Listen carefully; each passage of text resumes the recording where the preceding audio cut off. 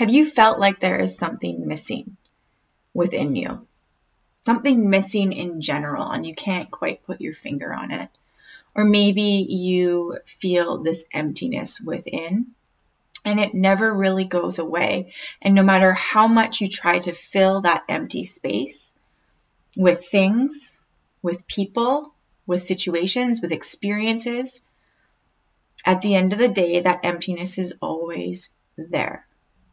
Well, today in this video, I'm going to be discussing this emptiness within and give you some tips on how you can understand this space within you on a deeper level so you can actually face this part that's within you.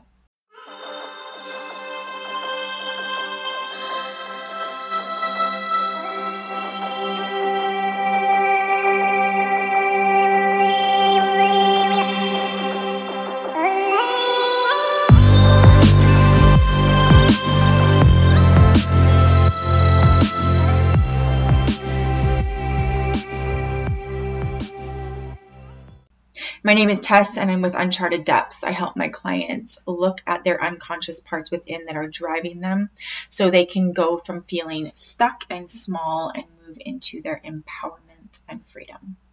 So I call this emptiness the void.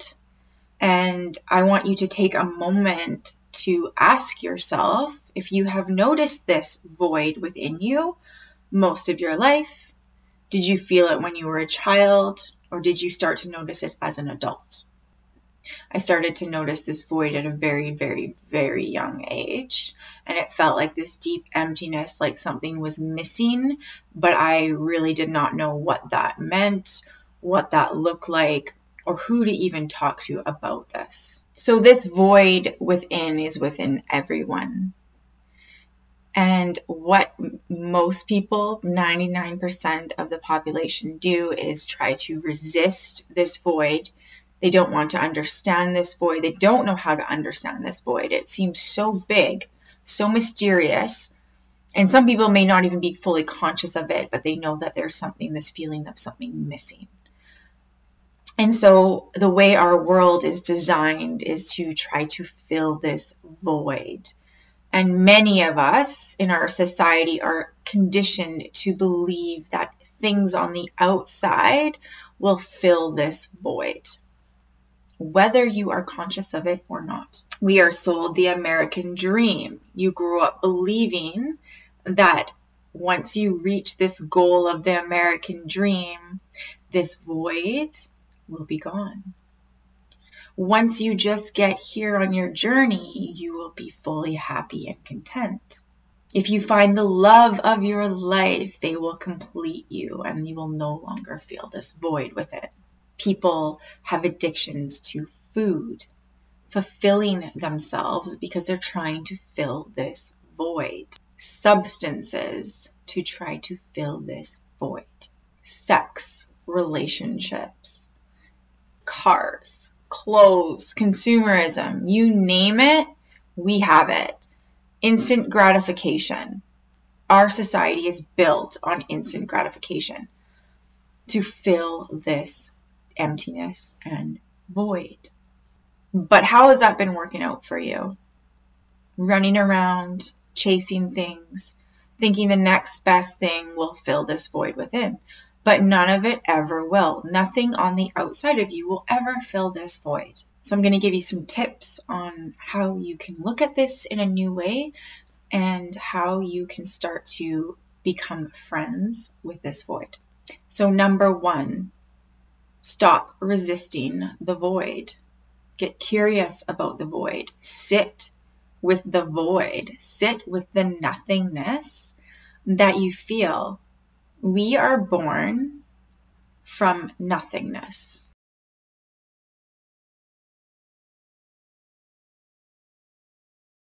So where we come from is this nothingness, this emptiness, which is our true nature. And so we have this within us, but we are so scared to actually face that piece within us. And all fear is a fear of the no self, fear of non-existence, fear of nothing. But this is our nature. And when we get curious about this and really dive deep within this instead of resisting and pushing away from it, then we can understand it on a deeper level. Come to terms with it, whatever that may look like for you. I talk a lot about our true self and understanding our authenticity and understanding the false self. And the false self is the personality that is cultivated. And our personality is cultivated at a very young age through our experiences and through our trauma. And so a lot of parts of our personality are adaptations, which aren't actually who we are. We may believe that we are our personality, but we are not our personality. That's just the character that we are playing. We are so much more than that character. We are beyond that. And beyond the personality, behind the personality, when you peel back all the layers, there is a nothingness, a no self. Now, this may be hard to hear for some people, and I'm not trying to make my perspective your perspective. You can take what you want and leave the rest. I'm going to give you an example of what I mean by our personality being adaptations and not the real us. If you haven't watched any of my other videos, I'm going to give you a really quick example. A child is 3 years old and he has both of his loving parents, and then a sibling is born into the equation, let's say his baby sister. He now experiences his first perceptions of abandonment because his parents can no longer give him the same kind of attention that he received for the first 3 years of his life. He has to share his parents' attention with his new baby sister. So a child will experience abandonment. Now this boy starts to act out to get attention from his parents. He starts to yell. He starts to scream. He starts to become defiant in ways because he doesn't care what kind of attention he gets. He just wants attention. And this becomes a part of his personality. But was this child this way before he experienced these first experiences of abandonment? No. Because of the trauma of abandonment, he then cultivates this part of his personality, which becomes an adaptation of his personality. And this will go with the child or be a part of the child and move into adulthood. It just might be expressed in different ways, but there will be an imprint on that child who moves into adulthood. But this is not who that person is. So the reason I'm using this is for you to see that our personality are all adaptations from our experience, through our emotions, through our trauma. They're not who we are. Underneath is this emptiness within. So that emptiness is a part of you. It's your true nature. Number 2, if you want to understand this space within, you also want to understand the false self. And that's what I help people with. And that's what most of my videos are about, is the workings of our human personality, the psychology of ourselves. Most people won't take the time to really truly understand themselves because it is a process and it takes years at times to understand who you are on a deep level. And so if you take the time to find out who you are and ask the question, who am I?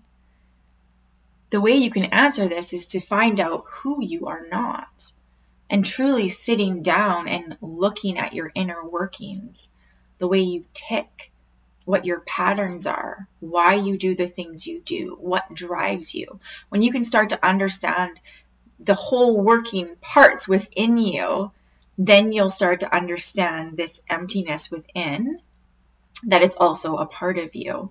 To understand this emptiness and void, the void within, we must also understand the false self and the personality as a whole. This undertaking to look at yourself and ask the question, who am I, will be one of the greatest adventures that you will go on. But most people will not do this. It takes a lot of courage and dedication to do this. Number 3, start to see how you try to fill this void within. Do you go for the chips? Do you emotionally eat? Do you fill it with buying things? Do you fill it with spending time playing video games, right? What is it?